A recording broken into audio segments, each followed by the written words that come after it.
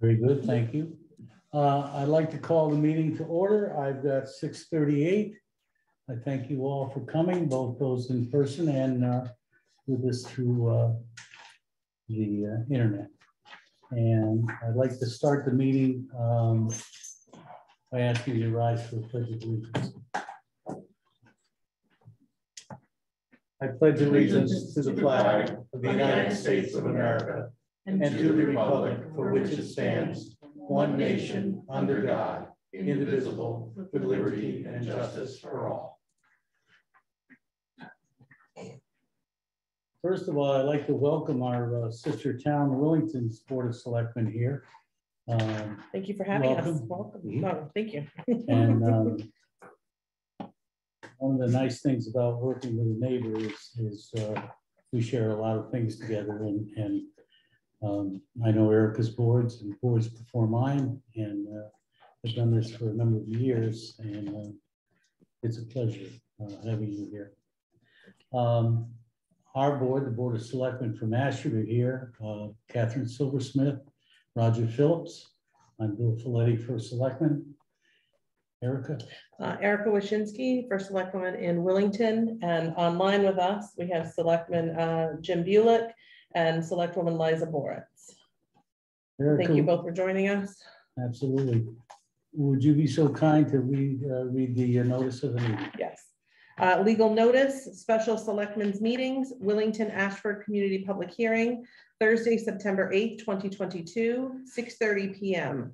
Residents of the town of Willington and Ashford are hereby notified and warned that a public informational hearing will be held on Thursday, September 8th, 2022 at 6:30 p.m. in the town of Ashford Municipal Offices lower level meeting room in person, virtually via Zoom, and in hybrid format.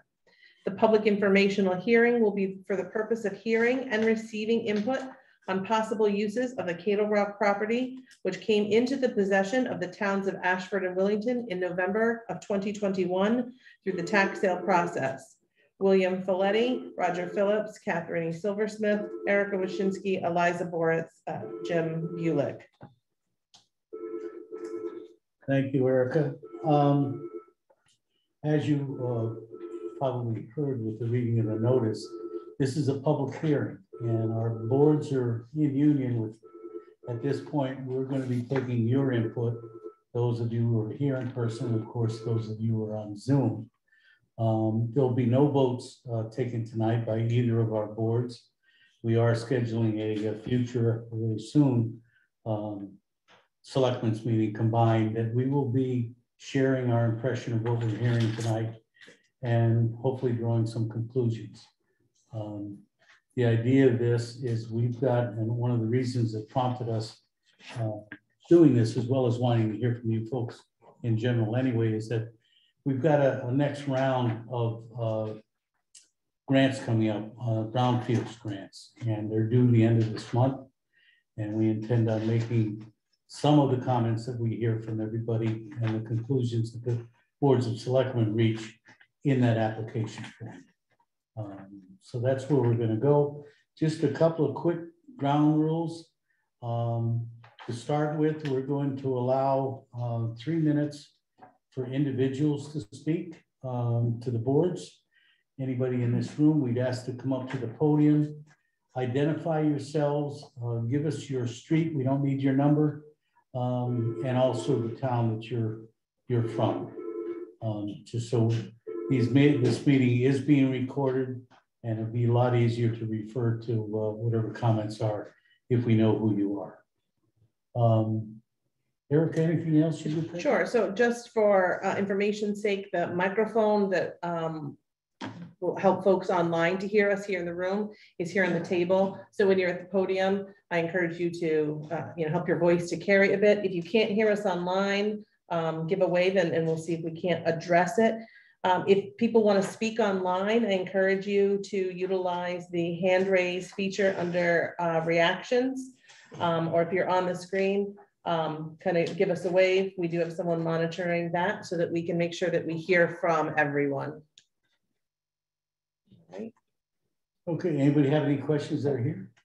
No? I'm going to take this opportunity to introduce Sam Hayda. of BL Companies. Sam, if you'd introduce yourself and your cohorts here that have been working with you on this project. What we're going to do, besides the public hearing, we want to give you just a very brief overview of our technical people that have been working on this for several years now. Introduce them to you, give them an opportunity. And also we'll hear from our legal counsel that's also been working in conjunction with BL Companies and also with EPA and DEEP and whoever else we need to get their ear. So Sam, do you want to take it from there and just give us a brief overview from your side? Sure. Thank you very much. Good evening, everybody. First of all, you can hear me, correct? Thumbs up, somebody? Great. Okay. I am a licensed environmental professional. I'm a principal at BL Companies. And BL Companies was hired back in, I want to say, 2018 to perform additional investigation of the environmental conditions at the Cadlerock properties. That work was funded with a previous DECD municipal assessment grant that the towns of Ashford and Willington were awarded. And as part of that work, we conducted various phases of environmental investigation. And I will provide a high-level overview of those in just a minute. Also, as part of our team, we have Val Farrow on our team, and she's with you in the room tonight. I unfortunately have a conflict at 7 o'clock, and I have a hard stop, so I'm going to provide my overview, and then I will have to scoot out. But Val's role as a planner was to assist us with evaluating the conditions of the property that we identified and to help evaluate potential uses of the property for the future. And Val can speak more specifically about exactly what her role was. With our work that we did under the previous grant, we held 2 public forums. The first was after we completed a phase 1 environmental site assessment to talk about our findings at that time. And the second was after we had completed what we call a phase 2 site investigation, where we went out and collected soil and groundwater samples. I'm going to provide a high-level overview. A more detailed overview of that work that we did should be available via a PowerPoint that we prepared and presented to the public back in, I believe it was the end of 2020. But if I could, I'm going to share my screen here. Can you all see that slide? Yes. Okay.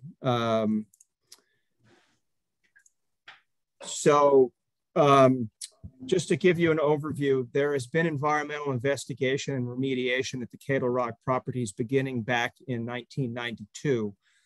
There have been several phases of environmental investigation, the earliest starting in 92, but throughout the 90s, a substantial amount of investigation in the mid-2000s when EPA got involved. There was a subsequent investigation that was done, but it was sort of overseen by DEP in 2013, and then our investigation that was done in 2020. So there has been lots of work that has been done there. There's also been several phases of environmental remediation. There was some work done in '99, but the majority of the work was done in 2007 and 2008.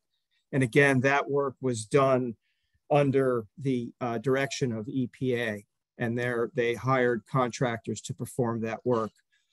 Key findings of the work that's been done to date is that there has been no impact to surrounding drinking water wells based on testing that was done in '92, 2007, and again in 2008.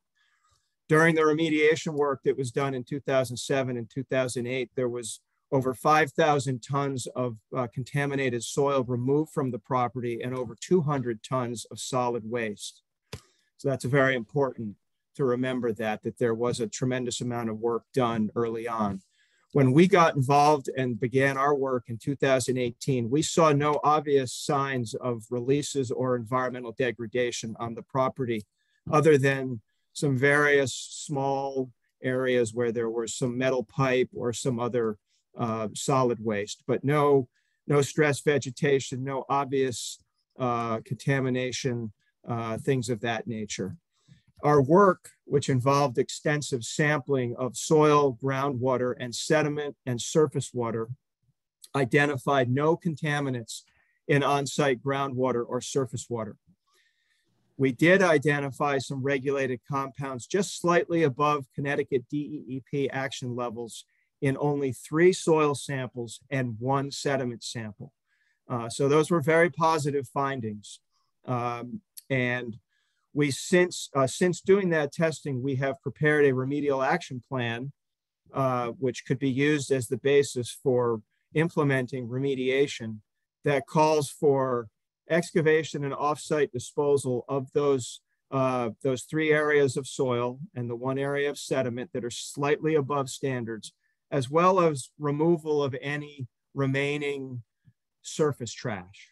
And again, there's not a tremendous amount, but there are some areas where there's some old culverts and some other areas where solid waste and debris is present. So that's the high level overview. And as I said, there is more detail about what we did and where we tested in that 2020 PowerPoint presentation.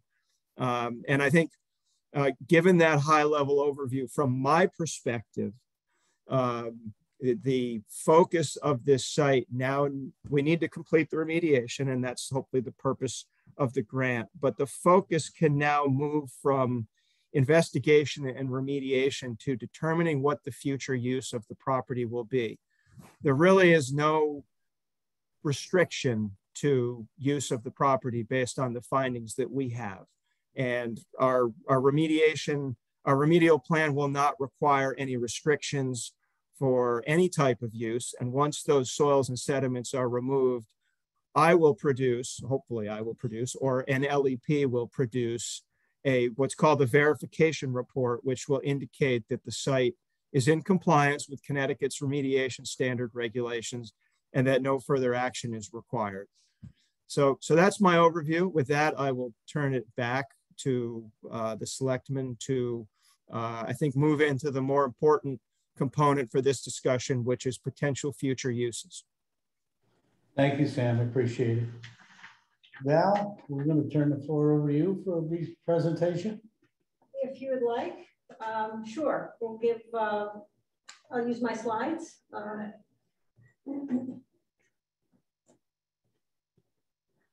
I'm Belle Farrell from Goodrich Advisors, and I've been on Sam's team for, seems like forever, Sam.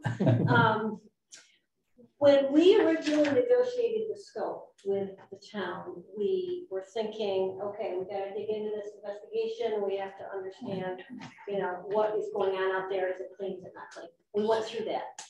As we are finishing that, we had discussions with the selectmen and the folks who basically were coming to our meetings. Do we continue to move forward, or what do we need to do? Well, we really looked to Ann to give us some guidance, and we knew that we really had some things to take care of first, which Ann can talk about later. Yes. Can we check and make sure that everybody on the web is able to hear? Kelsey, I mean, From this distance.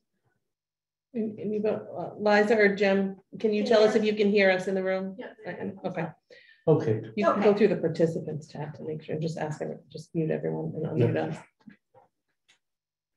At this point, Kelsey would uncheck, mute themselves, unmute themselves.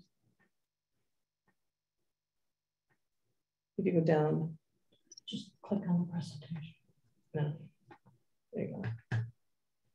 That's right. This is. There we go. Sorry, we muted everyone so that we didn't have a problem with that kind of feedback. All right, Kelsey, you'll just close that window. Okay. All right. Thank you, Val. Sorry, just So very briefly, what we did was we didn't really embark on a market study or what we call a development feasibility study, because we weren't quite sure what was going to happen on the legal side. And that turned out to be a good decision, because if we had gone and looked into things and decided certain things, well, what has happened? 3 years have passed. And in terms of market and demand, that's like an eternity, okay? So we're glad, hey, I would have loved to work on this and say, this is what we could have done, but I couldn't really stand up before you tonight and say, geez, what I did in 2019 or whatever was valid, because it really isn't, because the market has changed, as you all know. You don't need to tell you that. So when we're doing redevelopment, you know, I often use this graphic. It shows you how, you know, multi-tenanted this thing, tentacles everywhere. How do you deal with this? You know, we've got all these aspects. So it's not just about dirt. It's not just about contamination. There's other things you have to worry about. Anne is here. She'll tell you about the legal hurdles, and that's been a big deal. But there are other things that I did start looking at while we were doing the investigations. Land use and topo, and just general things. I also started going out to the market. I kind of worked my contacts, talked to developers, even talked to other municipalities to see what was going on. And, you know, by and large, we figured that what's going to happen out there is going to be very localized because of where it's located on an access point, which is not exactly on a highway. It's near a small town.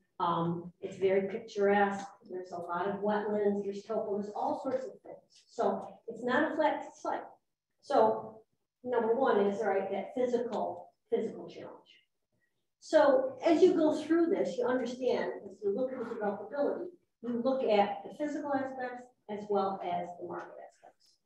And there's various ways to do that. You turn it into, you know, an analysis of market using data. You can go to a broker. There's obviously a lot of ways to do it. In the end of the day, all of these little circles have to be marked.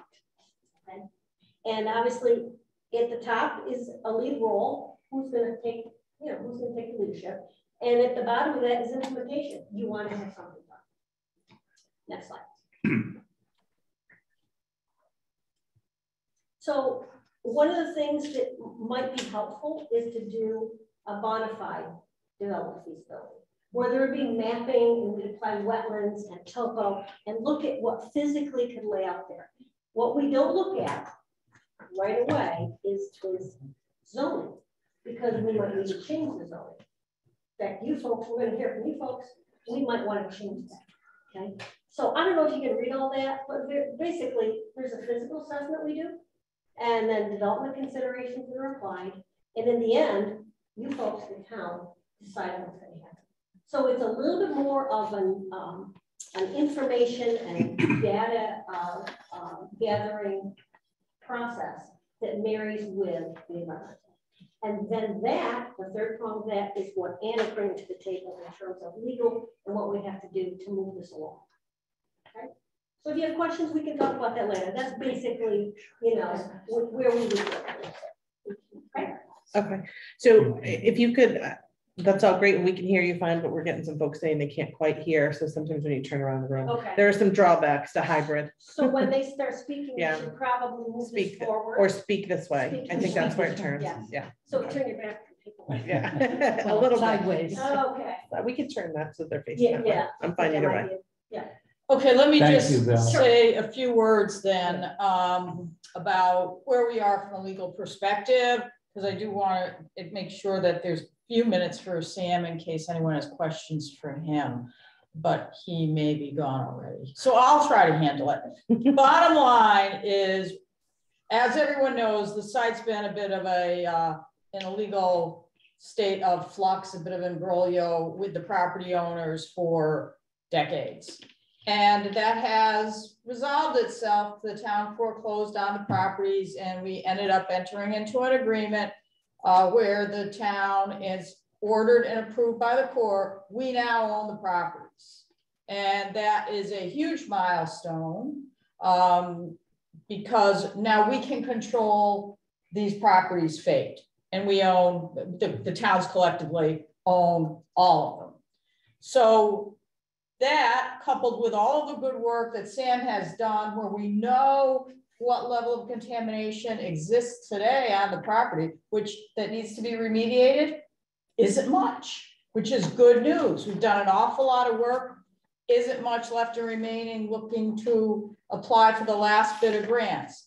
But the Department of Environmental and Community Development, indeed, who provide the grants, will be looking for what's the use? What are you going to do with this town? And it runs the spectrum of public use, community use, private use, housing, retail, residential, commercial. So we're at the beginning stages of what are we going to do with the property? What is it?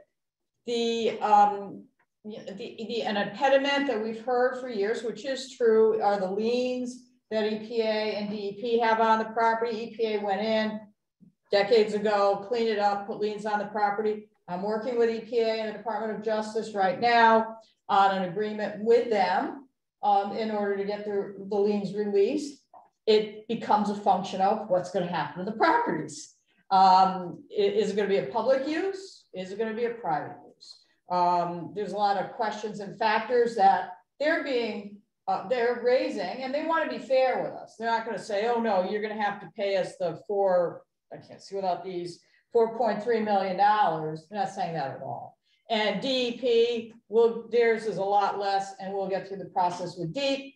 We'll get the orders released so that in the event we look to convey the property to a private developer, we'll be able to move through the process more of on a streamlined basis, like any normal real estate transaction. So we're in a really good place right now so that we can really and meaningfully ask you all and have the selectmen consider what are the towns going to do with these properties. So that's why we're here tonight. Thank you very much. Sam, Val, and we appreciate it. We know we put you under a bit of a burden because you've been doing years of due diligence on this whole project, and we asked you to condense it into a few minutes of discussion. But are there any questions that anybody have of what you've heard so far, either here or on the web? I think we should go right into public comment. Sounds good. We're going to open the floor then for public comment. And again, we would ask you, if you're speaking as an individual at this point, try to limit it to 3 minutes. If you're speaking on behalf of a committee or department or group of people, it'll be 5 minutes. And we'll be a little flexible on that, but not much, at least for the first round. Anybody here? At least one selectman. Liza has her hand raised. Liza? Hi, yes. My quick question. So I know that there's been a lot of remediation already done, and the groundwater looks good, and the all of that looks fine right now. A legal question: if there are issues in the future with any groundwater that does emerge as being problematic, is there any potential of that? And B, if there is, what's the liability of the town should we have sold it to like a private developer or houses have been built on the property? Two-part question. First is the groundwater has been tested over the years quite a bit, and it's fully compliant with the criteria according to Sam. So if it appears as if there are groundwater issues, it's because something's going on out there today, and the town owns the property today. So it would be the town's responsibility and liability to deal with any releases that may occur today. There's no reason to believe there are any releases, but it would all be on the town. I don't think contamination like this, given all the work that's been done, isn't latent because we have soil as well as extensive soil sediment, extensive groundwater testing. So it's not as if we know that, well, we still have a packet of something or pocket of something in the soil that's going to one day enter the groundwater. We don't have that. We know, Sam knows that where those areas are, what limitations are left, and it's very manageable and small. So we don't foresee any groundwater issues going forward based upon the historical contamination. So the town's liability and responsibility would largely be very limited to whatever the towns would cause today. I see Loretta there. Loretta, you've got your hand up? Let me just remind folks to identify themselves for the record. Yes. Loretta, if you'd identify yourself with your street and town. Certainly. Loretta Roble, Pumpkin Hill Road. I'm the chair of the Ashford Conservation Commission. And we have a proposal of using the land as a public use land. And we have done this we have created this proposal while understanding what the dynamics are of the land and what the contours are, being that there's a lot of wetlands and a lot of water on this property, a lot of steep slopes. So what we are looking at, what we are thinking about, what is the best use for the town and also for all the residents. So we came up with some what we consider as good suggestions about how everyone can benefit from this, again, based on the nature of the land right now, presently. So we've come up with both long-term and short-term use. The short-term use, we see it would be for residents to use this diverse natural area for passive recreation and education. There's also part of the Nipmuc Trail, which is mostly in the Willington section, and the Nipmuc Trail could be greatly enhanced and improved on that. And we, as a Conservation Commission, have always worked with the Willington Conservation, particularly in the past, we worked on Langheimer, creating trails together. And so we have a history with that. And then the third thing that we would be interested in is to look at somehow creating a resource center for the property where people could come and look at what the property is like and we could provide them with some education about the natural setting. It could also be a place for demo projects and a lot of initiatives, such as demonstration projects like plantings for native flora, pollinator gardens. We could also do natural wildlife habitat education and pollinator gardens. And this would also give people a chance to see how they themselves could enhance their garden areas or their particular property owns that they have. The other thing that we felt could be used there is to have community gardens about both veggies and flower gardens. And this could be used also as models, but also for people who don't have appropriate garden space in their particular dwelling. The other big thing that we thought about is that to use it with the passive recreation, this would include walking, hiking, dog walking, running, nature walks, plant identification, horseback riding, snowshoeing, cross-country skiing, and other kinds of passive recreation. The other thing that we thought was really important, this is a very large piece of property. It has a lot of potential on it. So we felt it would be a good idea to develop a study group to look at this, and the study group containing a lot of residents who are interested in how this space can be used, and to talk about and look at the long-term use. What we are suggesting short-term would not in any way create a problem for anything that comes in the future because it's minimal impact on the present land. And also it's something that doesn't cost a lot of money.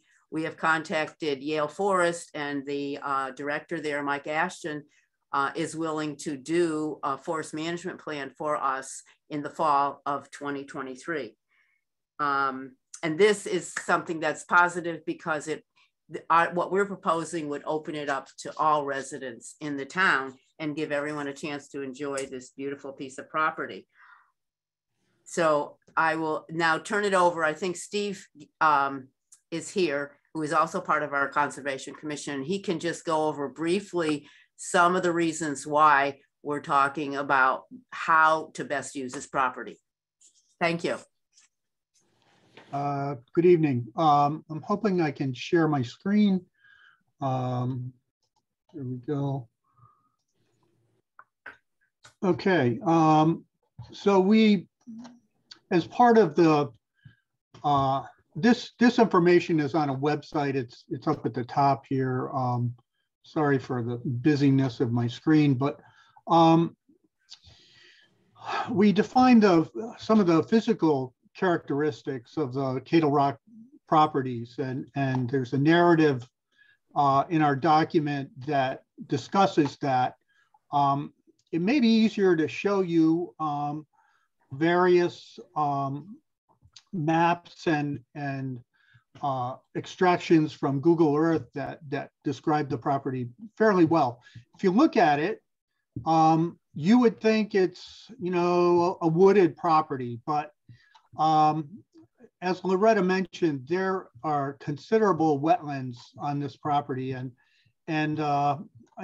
if you can see my screen, I'm going to go over some of the bigger wetland areas that that you can find here. This is a pretty large wetland here. There's one there. There's one here. There's a pond right there. This is Moritz Pond, and the surrounding area is quite extensive and very wet. In here, it's wet. There's more wet back here. There's a brook. You can almost see the outline of the brook. Comes from the high ground. Up here is the highland. These are highlands, and this is higher elevation than Moritz, which is lowest elevation area. This is essentially a bowl that you see. I have a 3D Google Earth photo. It may be a little difficult to tell, but if you visit the website, you can see it better. But essentially everything drains this way and this way. And these wetlands are all interconnected by little streams that eventually flow into Moritz Pond and onto the Mount Hope River eventually. You can also see that there are residences here, here, and here, and here. And then, of course, everything along Giant Oak Lane and some on Carosi Road. The purple here are stone walls that can be found. They're predominantly in the northwest part of the property. Tried to outline all the wetlands. There's, I think, 41 acres of wetlands. There's 20 acres, almost 20 acres of what I'll call fields. These two I know were formerly cultivated. I'm not so sure about these. Also notice that this field is actually part of this property. I don't know if that's an issue. This is the Google Earth 3D view. Again, I think you maybe need to visit the website and study it in detail. You can blow things up and see things. But so much of this information comes from Google Earth and from NECOG. NECOG, it's maybe somebody can help me out. It's the Northeast Council of Governments. Yeah, Council of Governments, and they offer GIS services that show various. You can overlay many different features onto parcels, and it can be used to show anything: wetlands, farmland soils, various town buildings, parcels, all that.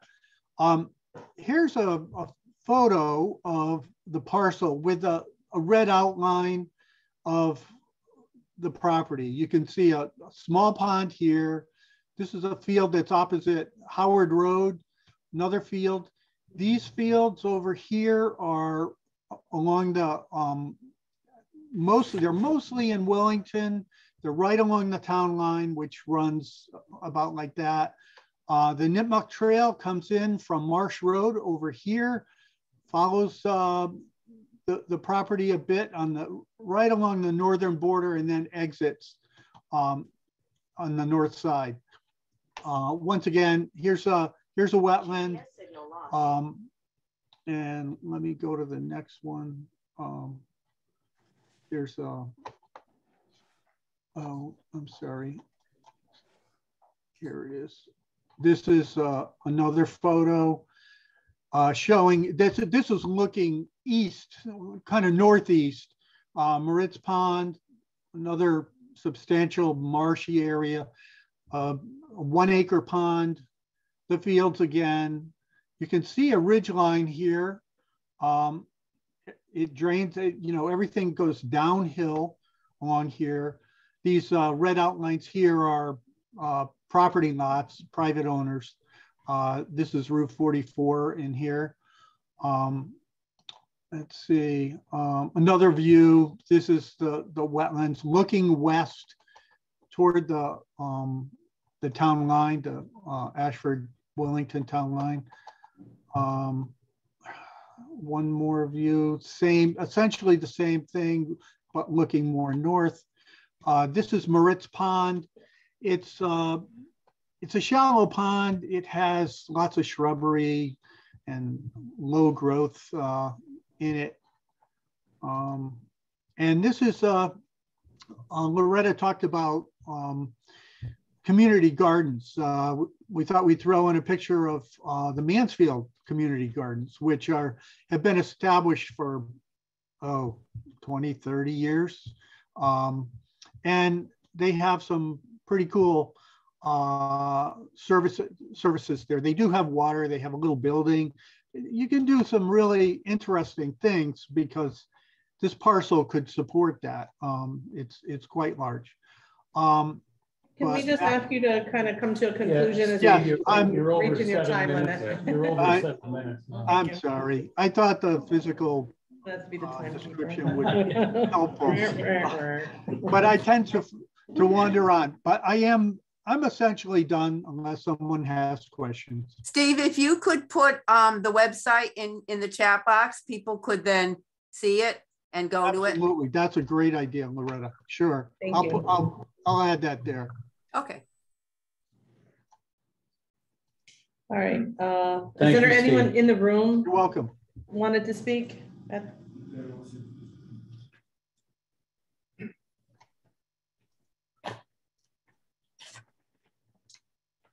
at Taman, Lisa Lane in Willington.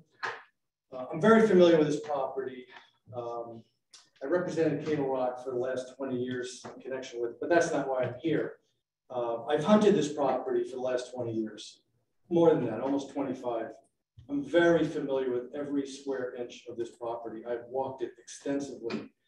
And I think all these ideas regarding passive recreation are excellent.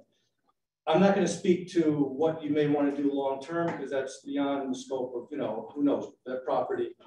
I've been in court over this property with an appraiser who said there's not a lot you can do with it. It has little access to the highway. And it's not good for shopping centers. There's a lot of things they testify it wasn't good for. But I think I'd like the towns to consider allowing hunting on it. Primarily, when I'm speaking of today, most people only do deer hunting. It dovetail very well with all these passive uses. It would not interfere with the gardens. The deer hunting season's for rifle is 3 weeks long. And it's in November, past the growing season.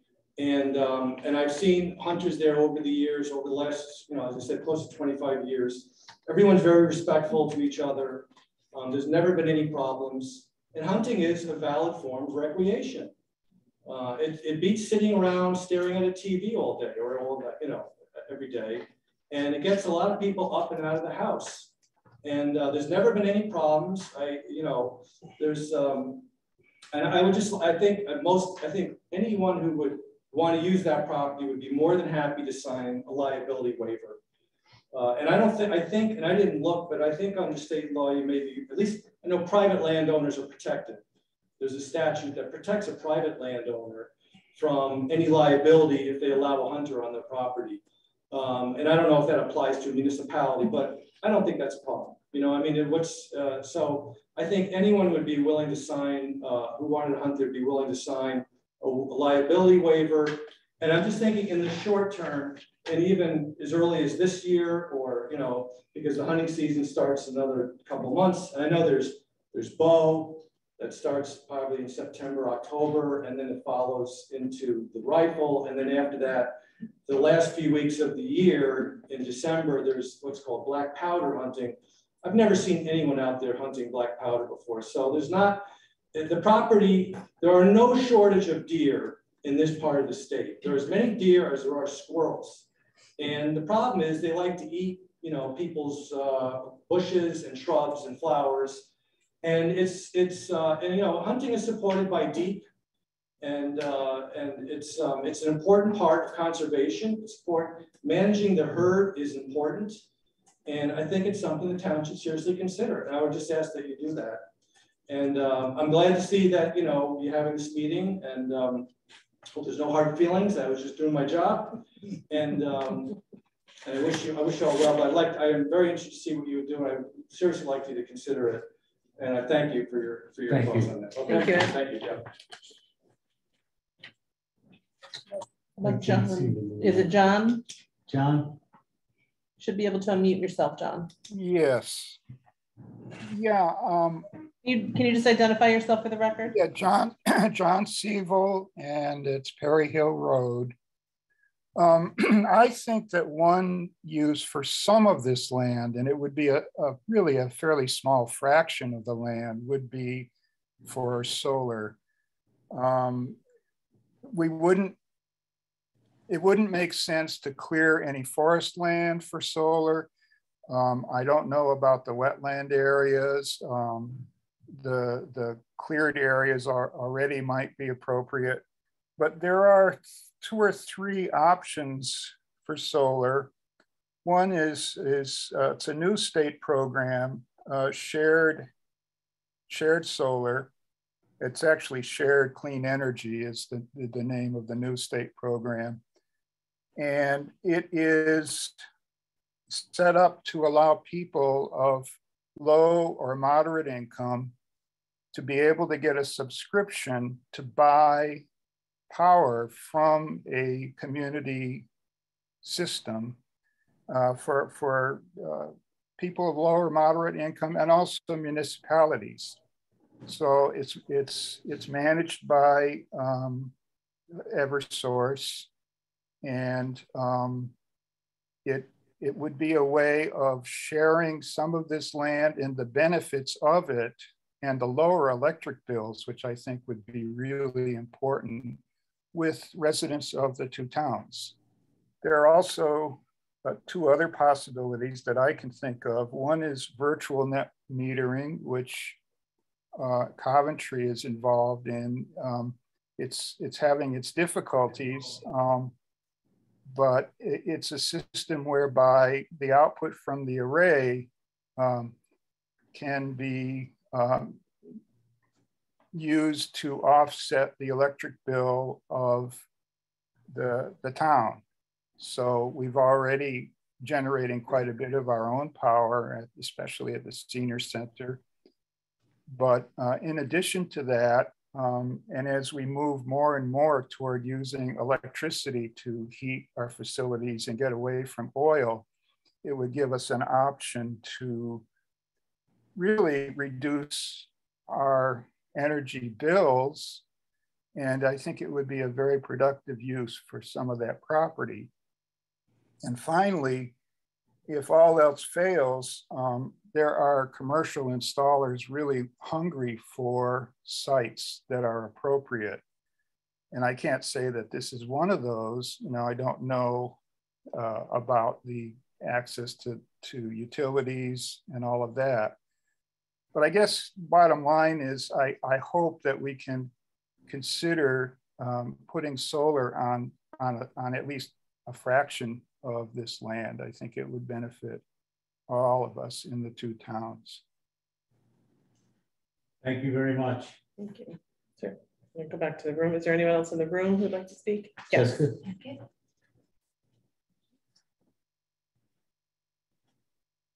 Hello, my name is Jessica Miller, Tremco Lane in Ashford. I am the executive director for the Ashford Housing Authority. And we recently created a nonprofit affiliate named the Ashford Housing Development Corporation. Our mission will be to expand affordable housing in Ashford. And so within the next few years, we will be looking for a location in Ashford. And ideally, it would be town property. We're looking to build affordable housing specifically for seniors and disabled, and it would be with low to moderate income. So the low income is key. We really have no senior housing for low income individuals.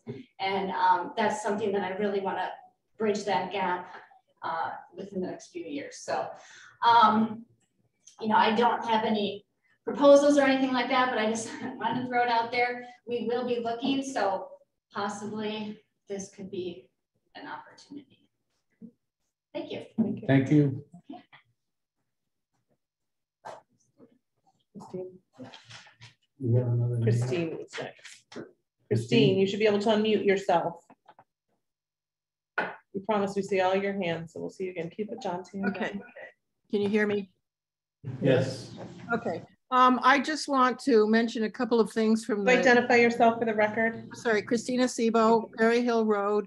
I'm also part of the Conservation Commission. I'd just like to emphasize one thing that hasn't been mentioned from the Conservation Commission's proposal is that there's an extensive, there are extensive logging roads all over the property. So there's already sort of an incipient trail system, which could be used probably tomorrow by some people. So again, there are a whole lot of free things that could be done for the community really soon. And I think that would be nice to consider. That's all. Can I ask a follow up to either Christine or Val? I don't know if you know any of this from your findings. Where those are they kind of centered in one central area? Are they all over the property? They wander all through the property. On one of Steve's map, okay. I think on one of Steve's map on the documents, they're shown, but they go all through the property. And in fact, we utilized those roads to get back there. It was wonderful because usually we have to like hack through and cut through, but we used those timbering roads quite extensively to get the equipment in and out. So good call there. Great, thank you. So there's free use already. Is there anybody here that would like to make comment? Okay. Claire? Unmute yourself. Hi, everyone. I'm Claire Kane. Can you hear me okay? Yes, go ahead, Claire. I do not live in town. I represent the Connecticut Forest and Park Association, a nonprofit, and we're based in Rock Fall, Connecticut. And part of our mission is to maintain the Blue Blaze hiking trail system, of which the Nipmuc Trail is a part. And really, I just wanted to lend my voice to the concept of passive recreation. We would certainly like to see the trail maintain its continuity through this area. If you're not that familiar with the Nipmuc Trail, it's a 30-mile trail that connects, up through all the way up to Bigelow Hollow State Park. Really connects some incredible wild natural places. And, if for some reason the trail was fractured in this area, it would really be a shame.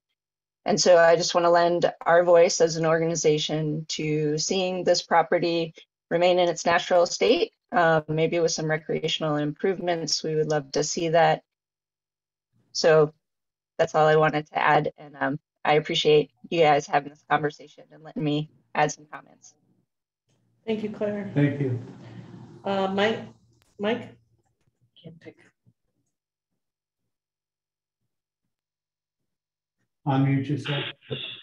Good evening. My name is Mike Gantic, and I live on Oaks Road in Ashford. I'm a current member of the Ashford Economic Development Commission and the Our Town of Future Committee, and a past member of the Conservation Commission. First, I want to thank the boards of selectmen from Willington and Ashford for your continued efforts in pursuing this situation here in the Cadlerock property. I think we've heard a lot of good ideas so far. I think the property offers possibly a lot of opportunity for a lot of diverse uses. But I think it's critically important that the towns consider what I'll call developing a master plan for the property. You know, that I think Val kind of mentioned some of the components of a brownfield, and I think really a site reuse assessment and land assessment is really needed to fully evaluate all the site constraints that are out there, and maybe what sort of potential reuse of the property could be. And I think, you know, there's a lot of things that can be factored into that. And certainly a master plan would provide a future roadmap for the town, because I think there may be opportunities 10, 15, 20, 50 years from now that may be of benefit to the communities for the use of that property. Obviously, we've all lost some tax dollars, significant tax dollars. But I think there's certainly a lot of passive uses and other things being used for the property. And I think, you know, if you develop this master plan, I think it also provides an opportunity to position the towns for future grant monies for various things, even if there's trails or the solar issues, or certainly talked about housing development, other things. You're going to have a plan in hand to show somebody when you submit for some kind of grant. So I think I really would urge that we consider developing this master plan, and I believe that the Brownfield program actually does provide grant funding for development of such a plan. So I'm, you know, really, I don't have any specific uses to say that we should do this and that, because I really think there certainly are site constraints, but I think we really have to understand how those site constraints kind of fit what we possibly could do for best use and diverse use, of course, and also be able to leverage other funds out there to develop this property over time, because I don't think it's going to happen obviously overnight.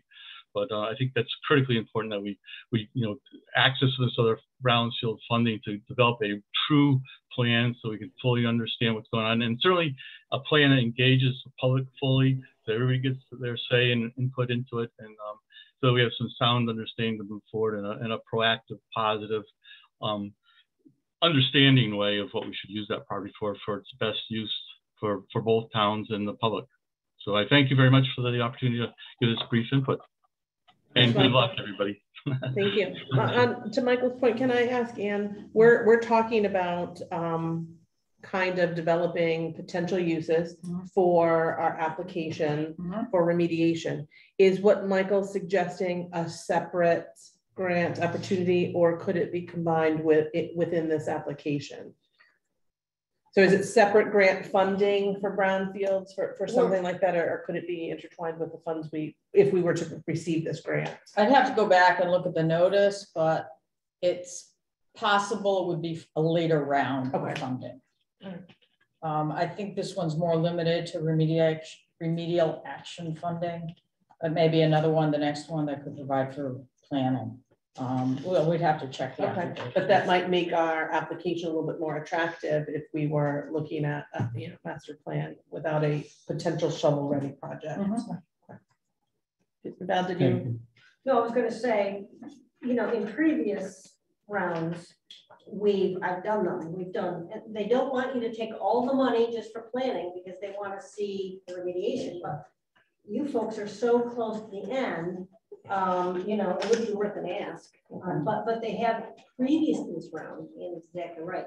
This round is a little different, but in the previous round, they've given you a certain percentage that you can do. EPA does the very same thing.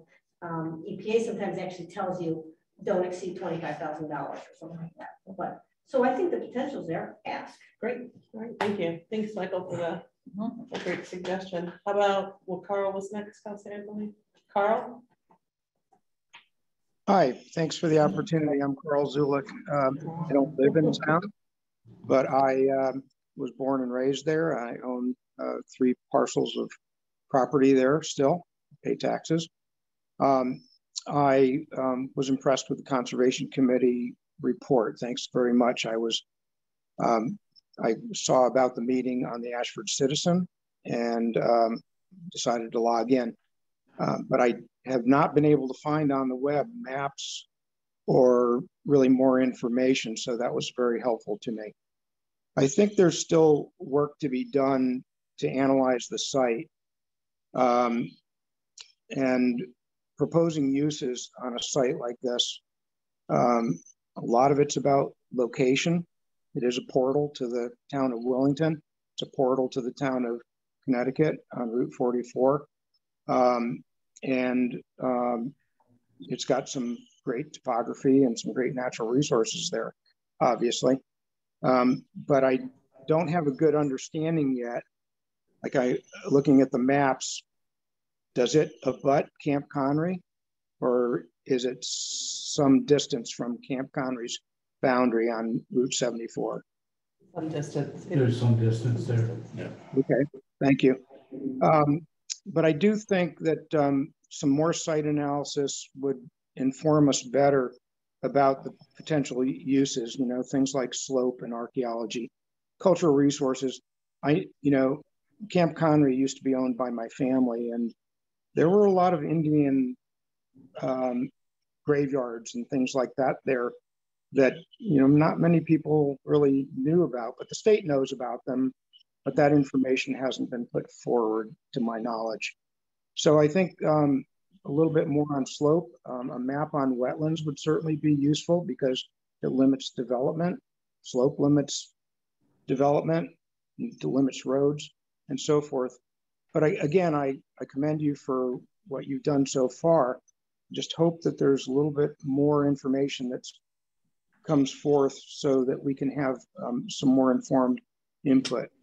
It's a beautiful piece of property, and it's also big. I support the Conservation Commission's proposal.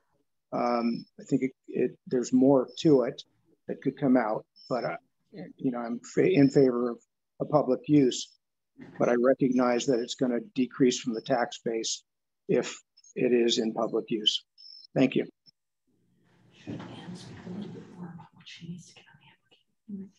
Can I, thank you, Carl. Can I just, Bill, I thought Kathy Demers, who's chairman of the Willington Conservation Commission, had joined us, and she wasn't sure, as she's in Vermont, if she would be able to have connectivity issues. So the commission, the Willington Conservation Commission had thoughts on at least the Willington parcels, and not much different, which is about 41 acres in total, how that may be used.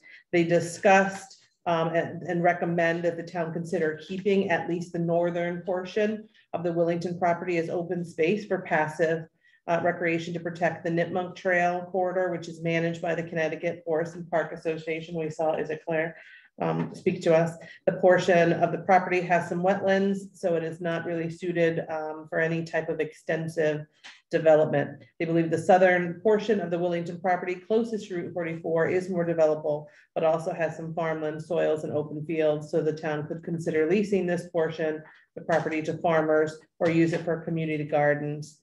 And so I'll share with the selectmen the maps that she's shown us, which are the same we've already seen. So I think what we see is some alignment between both of our conservation commissions and their suggestions. So I wanted to make sure I shared that. Thank you. Well, Jeffrey. Thank you very much. Jeff Silversmith on 95 Seacar Road, Ashford. And I just want to thank the Conservation Commission for the thought and the effort that they put into all of their recommendations, and as well as thanking everyone for who came forward with their recommendations for this. I guess mine isn't so much a recommendation as it is a ditto on a number of the things, especially the passive recreation and or solar. But I guess my question comes down to, or my input comes down to, if for some reason putting in for this grant does not become specific enough, or our reasons for and what we want to do with the land are not specific enough for the grant, are ARPA funds available? I mean, if it's not broadband, which kind of gets a free pass for ARPA funds, recreation and solar energy seemed like it would have a strong secondary use for ARPA funds. I believe those are eligible items, Jeff. And while I believe they're eligible items, I'm not sure how much of Ashford's ARPA funds have been committed. Willington is down to about 200,000 roughly of our 1.7 million uncommitted. So it would certainly limit our abilities. But can I ask Anne, so both to some of Carl's points and to Jeff's, can you talk to us a little bit about, you know, why we're holding this and what we specifically are looking for in this application round, and why we're asking for some ideas. Again, we're looking for ideas. We do not have to have a hard concept. We definitely don't have a shovel-ready project and don't expect that to happen by, you know, next week. Right, and thank you. And we don't anticipate for the selectmen to come out of this meeting and say, yes, we're going to do passive recreation or follow the conservation plans, or we're going to do master planning, or we're going to do solar, or we're going to do hunting, or any of the suggestions. The purpose of what we're doing tonight is the purpose itself. To hear from the community, to write about in the application what it is the towns are doing in preparation of moving forward. If in the next round, planning funding, if it's the decision of the collective selectmen to move forward with developing a master plan, that evolves out of this meeting. This is, and it'll be their decision to make. And also it provides them, because there may have to be some matching funding from the towns. So I'm not sure how your governments all work, whether it has to go to the Board of Finance and then the selectmen, or you request to the Board of Finance, but there may be some matching funding. But this all helps to provide an informed decision, so that there is a reasoned approach to what we're doing. So that's really the purpose. We're not looking to say, yes, this is going to be this type of development. That's not the purpose tonight. It's to hear everybody's collective ideas. So we're, you know, I just want to everybody's expectation. We're not looking to come out of this with a plan. I don't think you're going to hear any of us say we are definitely using this for this resource. It's to make our application for remediation grant the most attractive, so that we actually get the grant funding. So if we can, it's going to be a challenge. That's right, because they want shovel-ready. They want shovel-ready projects. You know, I'm going to be part of a Brownfields coalition meeting next Wednesday that's being hosted in Stamford, and I'm on a panel with the DECD and DEP people, and they're happy showing their befores and their afters, and that's their focus for the funding. Even if the after, and it's fine for an after if ultimately that's the decision of the towns, is public parks or trails, that's fine. They've got nasty before pictures, and then they'll show pretty looking trails or community gardens as they're after, or they could show affordable housing after, or whatever it is. So they want a before, and they want you to be prepared to do the after, so that 2 years from now they can show on the website the pictures. That's right. Catherine, you had a question of Anne. And this is all very helpful, getting input from our public for both towns as to what we would like to have done with that property, or how to use it. But again, when you're filling out this application, or helping to fill out this application, we have to put something in there that shows that we are moving in a direction. Can you maybe elaborate just a little bit more on that? Well, it's going to be a general. I mean, it's going to be general, but you're getting a sense. Right. It's going to be general. We can't pick any concept and say this is what we're going to do, because we don't know what we're going to do. Yeah. So it's going to be very general. These were the concepts that were discussed this evening. There's a variety of them. Our plan is going to be, let's, no pun intended, dig down and explore these options further. and see what is the best opportunity for the towns. And would it be including possibly saying that we would be looking at a master plan? Oh, absolutely. Yeah. Excellent. Absolutely. Absolutely. If I may, the thing is that we know when we write grants, you know, we sometimes get hooked into what they're asking and we can't hear because we don't have it.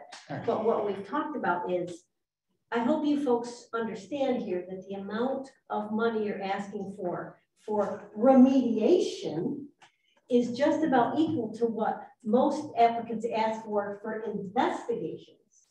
Think about that. Yeah. So that's your, hello. That's right. Listen, we just need this little bit teeny much just to push us over. And yeah, we don't have a developer yet because, well, we're so close to being done.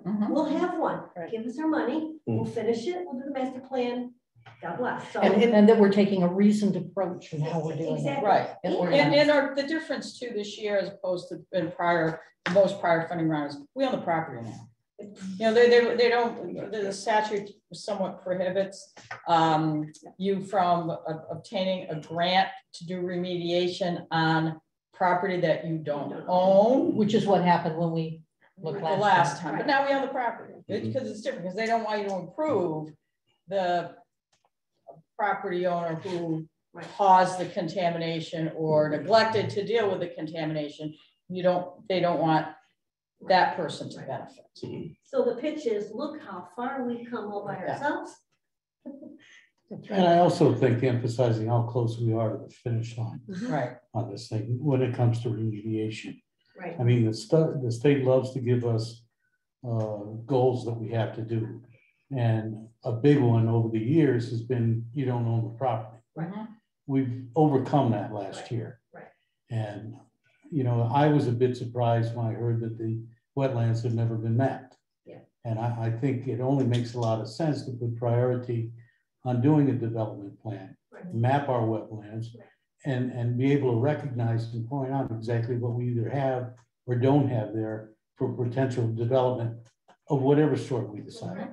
And in fact, even that, there's an easy way to do that, because you can send somebody out there with your existing wetlands map and just say, yeah, it's pretty much this.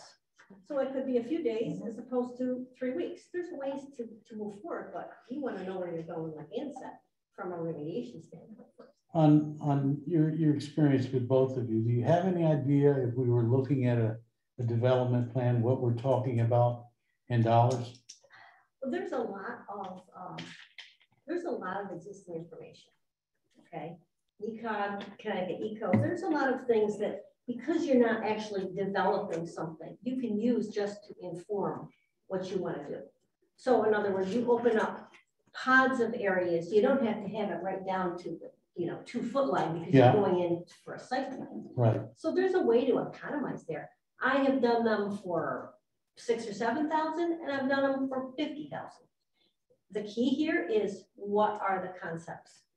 You folks will know that, people are willing to doodle till the cows come home. So you don't spend your money doodling.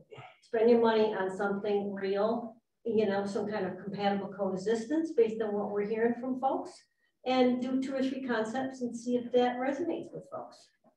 I like your low range. Yeah. I did that. All right. So we're doing a little bit of what we said we did. Bill and I both said we didn't want to do. We don't want to take up all the air in the room. We want to hear from you. So is there anyone in the room that wants to speak before I go back online? Yes, sir. And then we'll come back to you online. I see all your hands. Yes, I'm Keith Lipker. I live on North Road in Ashford. And I hear all these proposals and I think they're great. I do believe that there's enough space there that we could do perhaps mixed use. And what I'd like to see is that perhaps maybe along the Route 44 area, that there might be some opportunity for some type of development that would generate some tax dollars, which would help with the upkeep of the property, because even if it's used for recreation, you still have to provide upkeep. And there's also the liabilities that go with that. And so I would like to also see a disinterested third party come in and examine the property and tell us for certain, without any bias, pre-existing bias, either for development or recreation or any of that, tell us what parts of the land might be suitable for development, or if it's all going to be for recreation, or could some of it be used for, low-income housing or solar or what have you. So that's what I would recommend. Thanks. Great, thank you. All right, so I'm going to start with those who have not had an opportunity, and then we'll circle back to anyone who's spoken again. So I'll start with Janet. Hi, I'm Janet Bellamy. I live on Sunset Drive in Ashford. And I just like to point out that I'd like to thank all the selectmen for your work on this, but also I'd like to say, I see an overarching agreement by people that the property should be used for the community, for everyone to enjoy in one way or another, whether it's passive recreation or low-income housing or solar to help people with their electric bills. So I see this as a theme, and I'm very encouraged by it. And I hope that we can do that because it is just a beautiful piece of property. So thank you. Thank you, Janet. Anyone else in the room? Great, I'll keep coming back. Susan?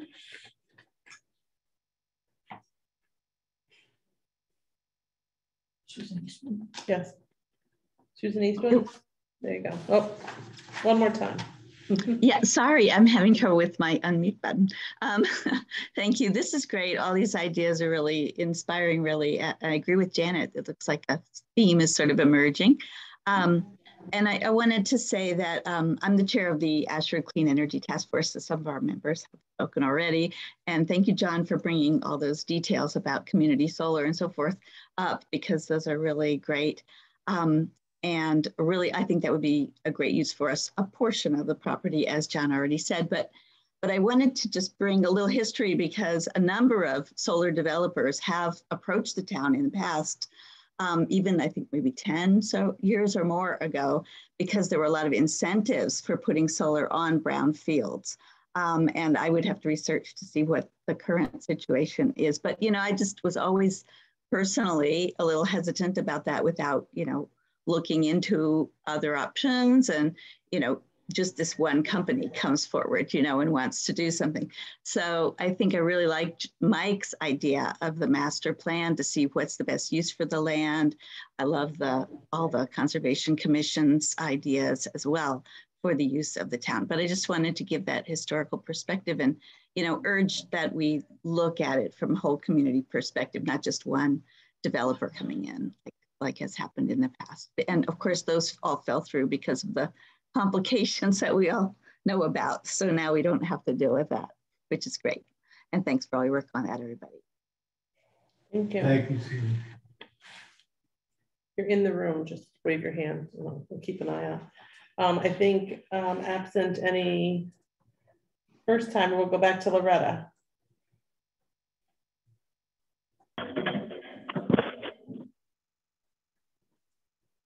Okay, I just wanted to add to what Carl had said about knowing more about the land, and that would be the purpose of the forest management plan, which the Yale Forestry program in Ashford would be willing to do a forest management plan. And in that, they would not only go through the lay of the land, but they would also, from other forest management plans that I've seen, they also look at the history of the land. So I think you had mentioned something like that. And the other thing is, in terms of a long-term plan, what we were thinking about, if it became a nature center, educational center, it could then become a tourist attraction, which would then help present businesses in town and also offer an opportunity for new business to come in. And then the third thing is just that the state is very interested in increasing open space. They feel that that's really important. And I know Ashford has a lot of open space, but some of it isn't permanently protected. But to take away open space might be a little problematic. So and certainly we could use certain parts of it, something like a solar thing would be right, I think, in line with our plan. But that by saying we want to conserve this land and use it for the public, I think would be very helpful in terms of the grant. Thank you again. Great. Thanks, Laura. Carl? thanks again, Carl Zulik, Zychek Road, Shady Road, and Westford Hill. I like some of the discussion and where it's going. You know, I guess I want to say, have a little bit of a concern. I don't live in Connecticut anymore, but I know that I pay taxes there, and the taxes are very high in Connecticut, if you're not aware of it. I think you are. And we're all aware, painfully. Only slightly aware. Right. And so, you know, that is a concern to town residents. I am a conservationist at heart. So I think if there was any possibility that you could look at a multiple use kind of development plan where you had maybe something in there for housing, maybe something in there for commercial, and then a lot of open space, recreation, trails, fishing, you know, or whatever other things that the site would allow might be worth pursuing and might play well with the state. So kind of in my line of work, we called that multiple use. I also would point out that you've got a resource there to help you with development plans and site analysis, GIS, at the University of Connecticut. They've got a big department, and I'm pretty sure you could find folks there that would do some GIS maps of slope and topography and aspect for solar studies and all of those kinds of things. Would be very quick at using their GIS capabilities. Anyway, those are a couple of other thoughts. Thank you. Right, thank you. I promise you there are some Willington folks participating, and I know they're listening, although we may not hear from as many of them. Like we have 41 of the 300 acres. So, and again, all of this discussion does not narrow our focus to this is what we're going to do. We're not committing to actual use. Even in this application, it's to, you know, have some concepts and ideas the selectmen can determine that we'll use in our narrative to hopefully achieve the grant. So is there any more people? Is there another page? There is another page, but if you raise your hand, it brings you to the front of that. So if they've raised their hand, so Kelsey, can you just kind of scroll through the pages that are there, just in the event someone doesn't know how to use those tabs and is waving frantically at us? Most people aren't on the. I'm on the phone. I'm on a dial-in phone, so I can't raise my hand, but I'd like to say something. Okay, I'll just ask you to identify yourself for the record. My name is John Kopek, North Road in Ashford. I think it's the last speaker that pretty much took the wind out of my sails there. I don't want to make everyone happy. I want to make everybody reasonably happy. So I think mixed use is the way to go.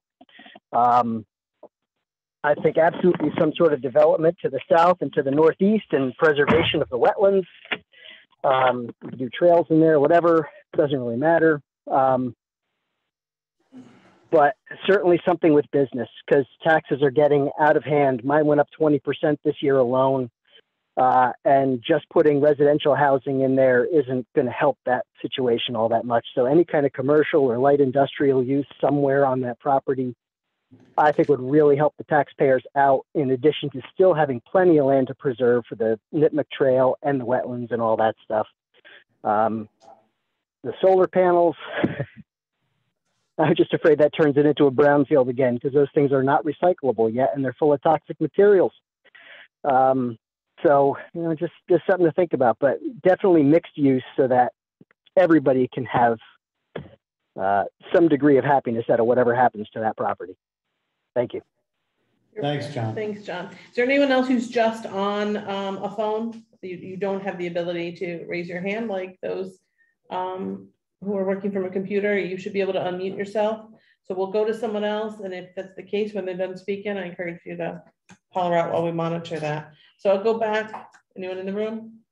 Okay. Christine, I believe you are next. Yeah, so I just want to reiterate about Loretta had talked to the Yale Forest people, and they are willing to do a forest survey free free, F-R-E-E. Yeah, we like those words. They do an amazing job.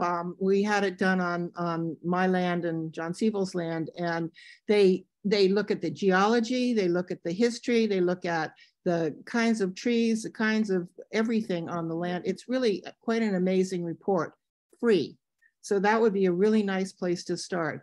And also, I fully agree with mixed use down the line, but that is going to take some development plan, which I think is also very important. It just seems to me when we talk about this upcoming grant, I've heard it said they want to see something shovel ready, or they want to see a kind of a plan going forward. I think if you start with passive recreation, which doesn't change the land, and I'm sorry, go ahead, Christine. Oh, you're muted. You muted yourself. I'm sorry.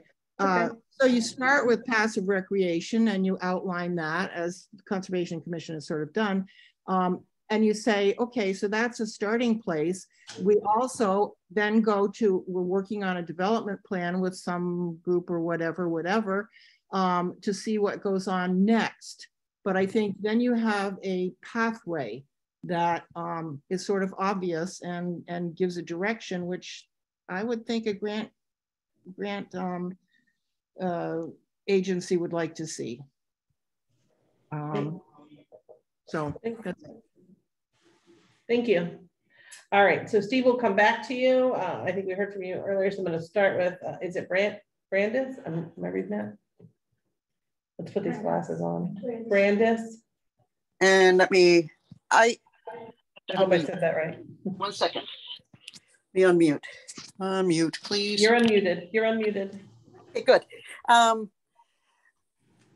live right next door to the property. Can you identify yourself for the record? Okay, Brindis Andrade, and I live on Squaw Hollow Road, right adjacent to the property. And in the past, I've done studies of the property for one of the owners in the past wanted to make a golf course out of the property. And it was denied because an aquifer that provides the water for Willimantic goes right under the property and would have been polluted. So I hope this care taken in deciding what mixed use is made back there, because it's, you don't want to pollute all the water. And you can't, they'll refuse it, I'm sure. The Water Commission, I would think, would refuse it. That's my concern. Thank you so much. All right, Steve.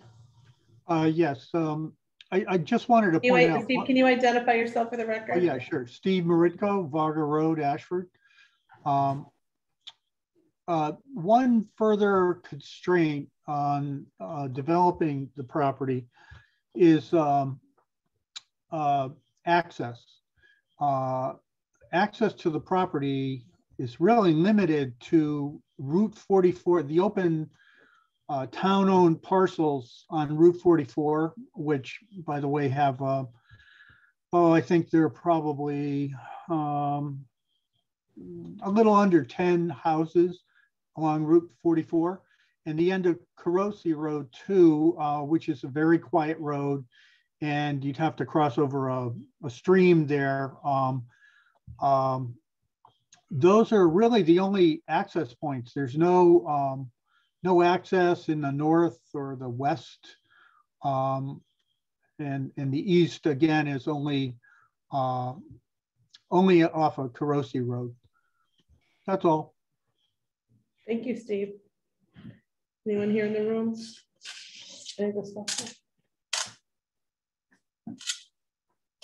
Anyone online who wants to speak? Again, if you're on a phone only, you can unmute yourself, kind of holler out.